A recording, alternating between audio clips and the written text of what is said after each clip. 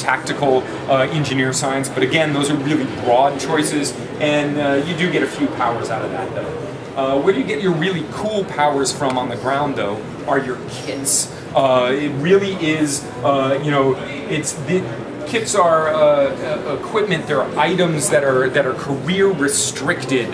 They're your tactical kit, your science tricorder that really give you your cool role powers on the ground and what you end up doing. Andy here has a science kit that has a stasis field. You can see him locking down these Klingons over here as he attacks the other ones, so he doesn't have to worry about those guys. As you level up, rank up in Star Trek, you end up gaining access to more complex kits, kits that have more abilities, 2, 3, 4 powers on them, and kind of really cool kits. This is one of the places where you're going to get, you know, your ultra rare kit by doing that one mission for that race that has that technology that enables that sort of skill. Anybody have any questions about ground? Let me show you some cool customized spaceships. Is combat work part of line of sight, or maybe take cover behind some stones or something? You can definitely take cover. One of the things, line of sight definitely comes into play, so you can't shoot someone if they're actually hiding, so you do have to get out in the open. That being said, I mean, if you're taking damage, if your personal shield goes down, you can actually jump behind, jump behind a crate, jump behind a tree, and your shields will pop back pretty quick, kind of like Halo, kind of just get a real quick pop on your shields. How do you guys handle the difference between, because it's not dice rolling, right? It's for the most part it's real-time combat, but that's really difficult in an MMO environment. How do you guys handle that? Well, I mean, Andy wasn't. If you saw, he wasn't targeting critters, wasn't targeting his enemies, by using mouse look or anything like that. It was MMO targeting. He did have an enemy target. His avatar turned and faced and shot that target. So it is a lot more like an MMO. But in terms of how fast it is, how action-based it is, there is line of sight, so you can take cover. Yeah. So right, so there is a combination. Sure. Yeah, I mean, it is a combination. It's not. I just wanted to make sure that you guys didn't think it was like Twitch combat, like an FPS or anything like that. Right. It's our technology. It's what we do. I mean, it's having an engine that's 8 years old, being able to actually do that stuff, and having a network code that allows us to have that sort of gameplay.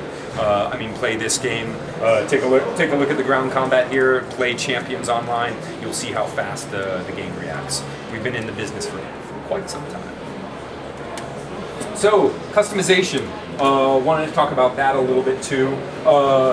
Total customization is kind of a cornerstone, and like a buzzword that we use at Cryptic Studios. It's kind of a cornerstone for all of the games that we make. We realized really early on with City of Heroes that allowing the player to customize their avatar and their gameplay really built up a really strong attachment between the player and the character, and a really deep role-playing experience. We really wanted to take total customization to the next level with Champions Online and Star Trek Online. When you create a character, you choose your alien species. You can pick a Vulcan, Andorian, Bajoran, Klingon, all the races that you know and love. But you can also choose to create your own species, choose what their attributes are, and add that to the universe. Additionally, I mean, you can customize your bridge officers. You can customize your uniforms. What does red mean to you? Is it commander? You're the first person to die. But these custom these skins, are they skins or are they actually parts you buy and install that also affect gameplay? I'm getting to it. So the ships, you can definitely customize the ships too, as you see Andy pop through all these wonderful ships. As you rank up, you gain access to different configurations of ships. There are 3 major classes: your escort, your cruiser, your science class ship.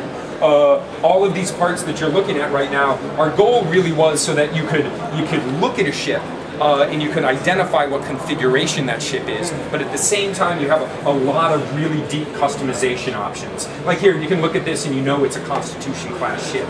You can change... That's just so obvious. I mean, look at it. It's so obvious, the Constitution. Yeah.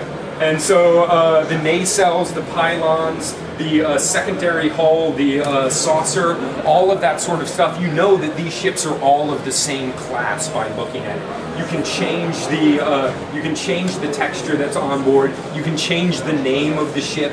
You can change the registry number. Yeah, this is the USS Pork Sauce. The windows, even down to the pod doors, what they look like is really up to the player. And so really allowing the player to customize, their avatar all the way up through the ships. And you hit upon it earlier. You really want to take that customization idea even to the next level.